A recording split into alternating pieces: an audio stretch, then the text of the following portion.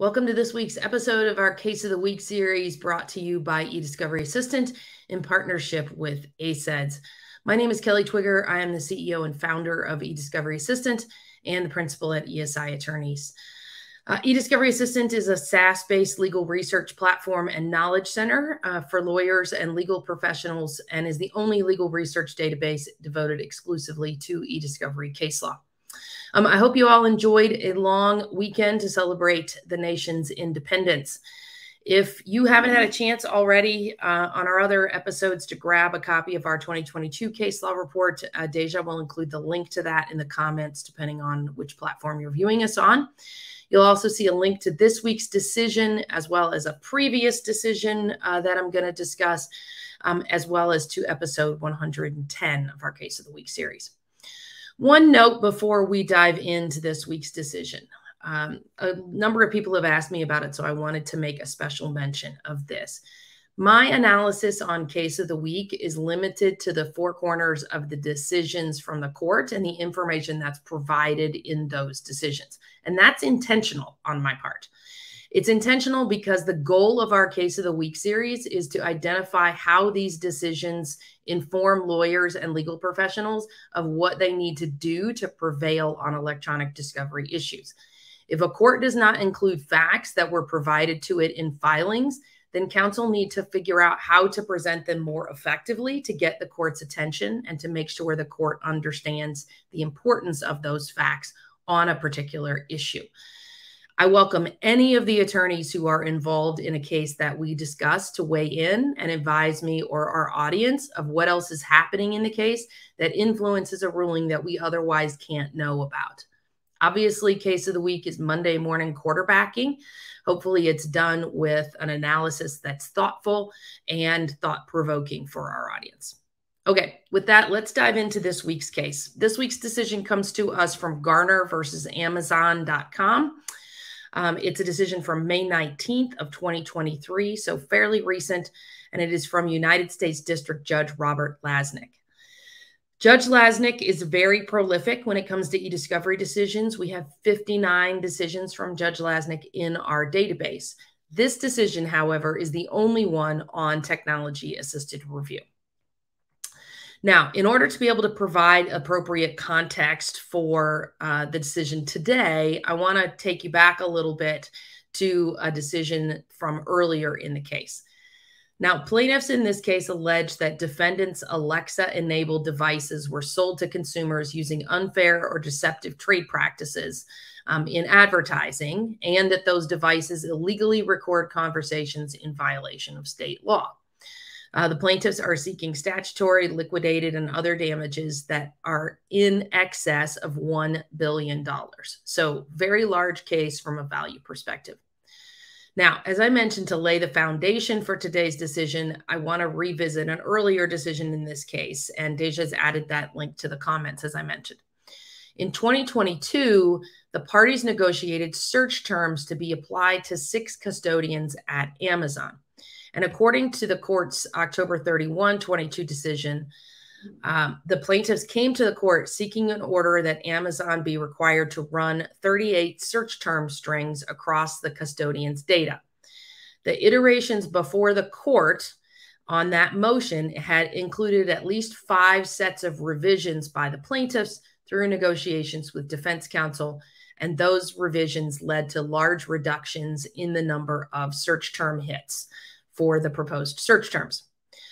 Nevertheless, again, on that October decision, the defendants still objected to the search terms as overbroad, disproportional to the needs of the case, and likely to impose an undue burden on Amazon.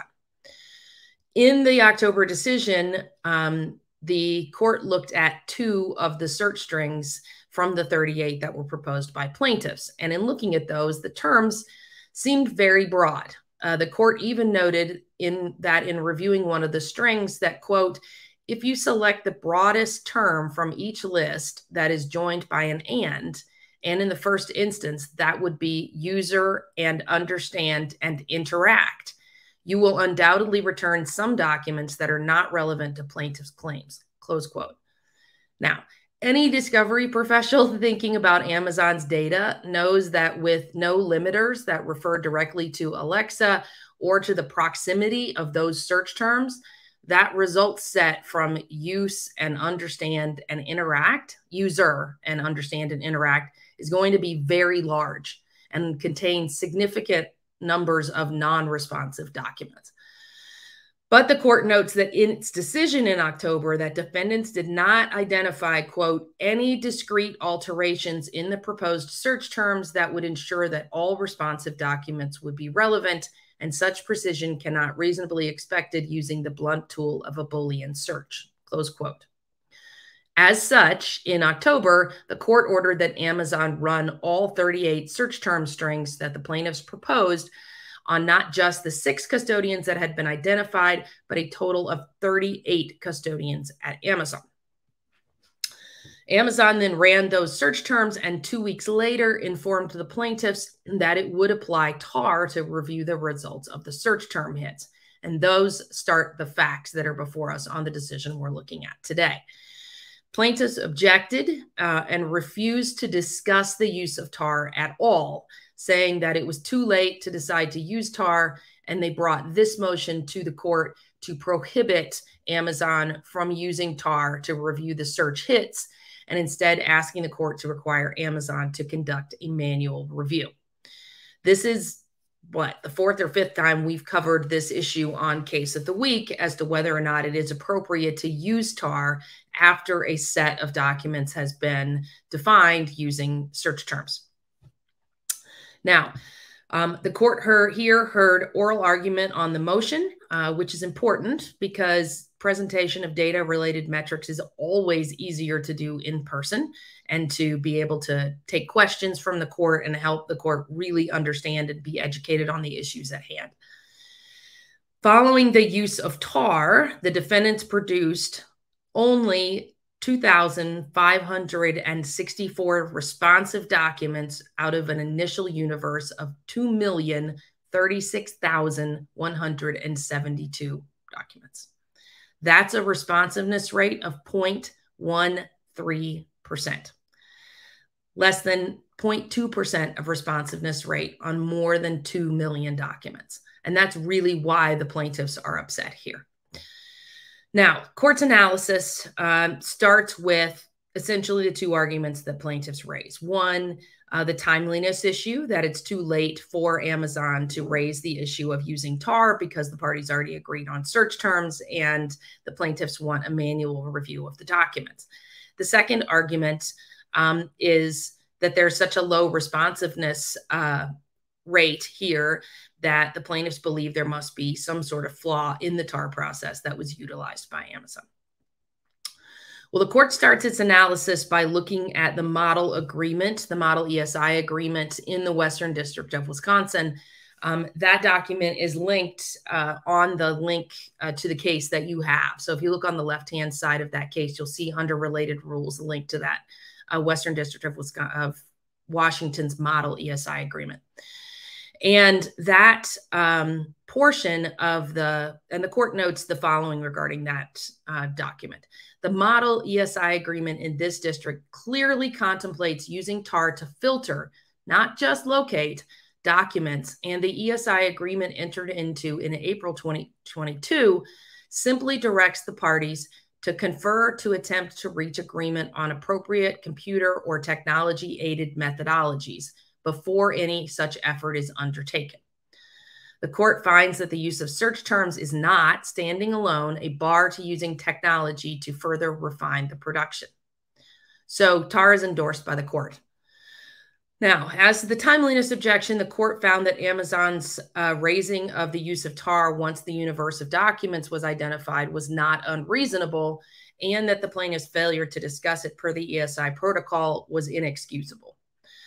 The court overruled the timeliness objection, really in a sense, because the plaintiffs just refused to even discuss TAR, and that was in complete violation of the parties' ESI protocol, which had said that they would discuss it. The court then looked at the low responsiveness rate of the production following TAR, which is, as we noted, extremely low. And the court walks through what Amazon provides as its process. That initially, Amazon's initial recall that it proposed was 75%, a figure that the court found was too low and is generally a little bit low from a recall perspective. But as the process moved forward, Amazon continued reviewing well past the 75% recall rate and ultimately conducted a manual review of more than 1.8 million documents. Remember, that's out of 2,036,000 documents. And so now we've eclipsed pretty much the purpose of using TAR altogether. Reviewers also sampled 1,527 of the unreviewed remaining 224,900 documents and found no responsive documents. So between the 1.8 million that had already been reviewed, in which they found roughly 2,500 documents that were responsive, and the 224,000 that were not reviewed in the TAR process, they found no responsive documents. And the court came to this conclusion, quote, because humans reviewed the vast majority of the universe of documents and the statistical estimate of responsive documents remaining in the unreviewed documents is 0%, the estimated recall rate approaches 100%. There is no reason to suspect that the low percentage of production is, as plaintiffs argue, the result of Amazon's use of TAR versus human review. So with that, the court denied the motion and required Amazon to produce those 2,500 responsive documents. So what are our takeaways from this case? Well, most of us who've used TAR effectively in review know that a very low responsiveness rate generally means that the initial data set was overbroad. For those of you who are not familiar with TAR, it's very important to understand that recall is a measure of what percentage of the responsive documents in a data set have been classified correctly by the TAR algorithm. It's one of the measurements that's used to validate the results of TAR. And when recall is 100%, the algorithm has correctly identified all of the responsive documents in a collection. Now, the court initially balked at Amazon's proposed recall rate of 75% as too low, but that really became a non-issue as the court reviewed the actual process that Amazon undertook, which put recall closer to 100%. And that's the real takeaway here. You have to clearly demonstrate the facts and numbers in your review process. Someone needs to keep track of what is done and how to provide the data to the court to be able to make your argument, or to opposing counsel if you can avoid motion practice. Simple assertions in the October decision of the overbreadth of the search terms was not sufficient for Amazon to carry the day there. But if Amazon had done some review of the proposed search term hits and showed the court the responsiveness rate of those documents, they may have had more success in being able to provide limitations on the plaintiff's proposed search terms. That's one way to have demonstrated the overbreadth. Instead, Amazon had to review all the documents to provide that information, which is really a costly alternative. So get into the data early. When you're looking at proposed search term strings, particularly in a class action, run them against your data. Be able to provide some iterative alternatives. Again, we're only looking on case of the week at what's in the four corners of the decision. But in that October decision, the court said that Amazon didn't provide any proposed iterations that would have narrowed the search term sets. And so, you know, search terms are hard. There's no question that search terms are very, very difficult. And when plaintiffs are proposing search terms to defendants with no knowledge of the data, they're absolutely going to be overbroad. And here it looks like that was definitely the case. What is interesting in this case is that there is no discussion of precision in the TAR process. Precision is a measure of how often an algorithm accurately predicts a document to be responsive. In other words, what percentage of the produced documents are actually responsive. A low precision score tells us that there were many documents produced that were not actually responsive, which is potentially an indication of over-delivery. So, precision, not discussed at all here. You know, 2,500 documents out of a 2 million document set is probably one of the lowest numbers I've ever seen. Additional takeaway is as we've discussed multiple times, your ESI protocol and the language you put in it is going to control. If you agree in your protocol to discuss the use of tar, you have to discuss it. There was nothing in this protocol, at least in the language that's cited by the court, that says that tar could not be used following the application of search terms that the parties agreed upon. The plaintiffs refused to discuss it here despite the plain language of the ESI protocol, and the court didn't like it. Next takeaway, as Judge Lasnik points out, the Western District of Wisconsin has already endorsed the use of tar in its model order. Know that and be prepared for it. If you're an eDiscovery Assistant user, you know that we have an entire rules database of all the federal, district court, and state rules across the country, and they're easily accessible. That Western District of Wisconsin model ESI order is included in there. So you've got those at your fingertips if you want to be able to stay on top of what's happening in a jurisdiction. In addition to being knowledgeable and prepared for the tar discussion, have it and figure out how it can be used effectively. In many instances, using tar is beneficial to both parties.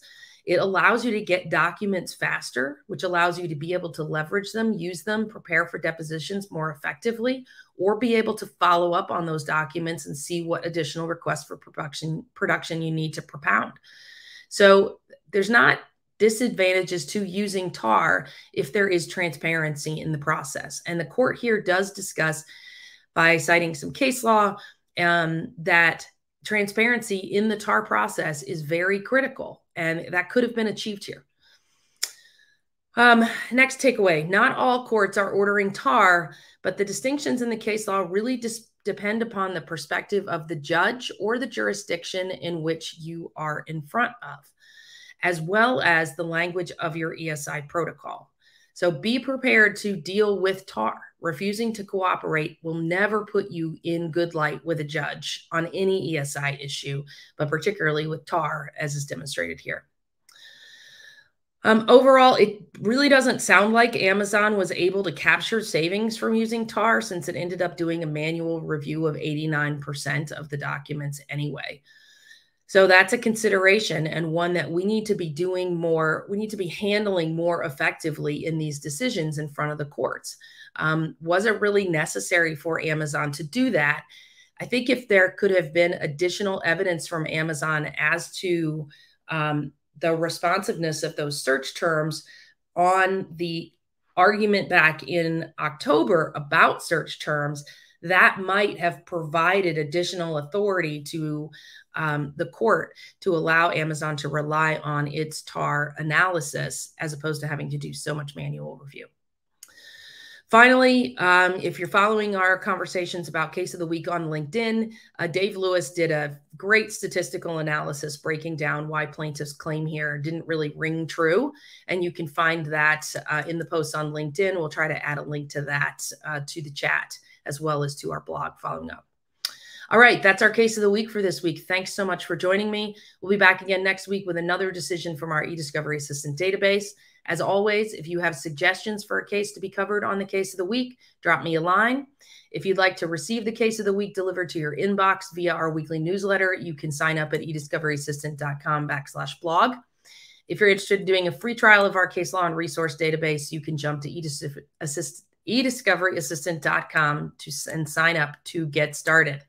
Thanks so much. I hope to be more articulate next week. Have a great week.